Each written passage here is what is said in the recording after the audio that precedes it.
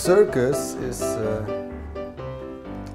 big part of my life because to be a clown, you can work everywhere as a clown. But the circus is our area. Our circus is our temple, is our church. And to work in there is a special pleasure. We feel good. Clowns feel good to be in a ring, in a circus.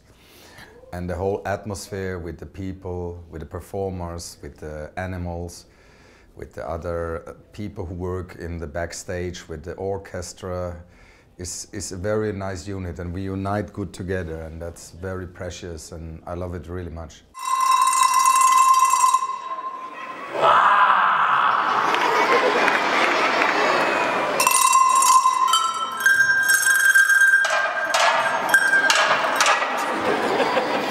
First of all, it's a big honor to be in Russia, because this is like, yeah, a center of circus culture in the world. Russia has a great circus culture, and it is always has been a dream of mine to come to work in Russia. And yeah, I'm very happy that I can be here and be a participant of that festival.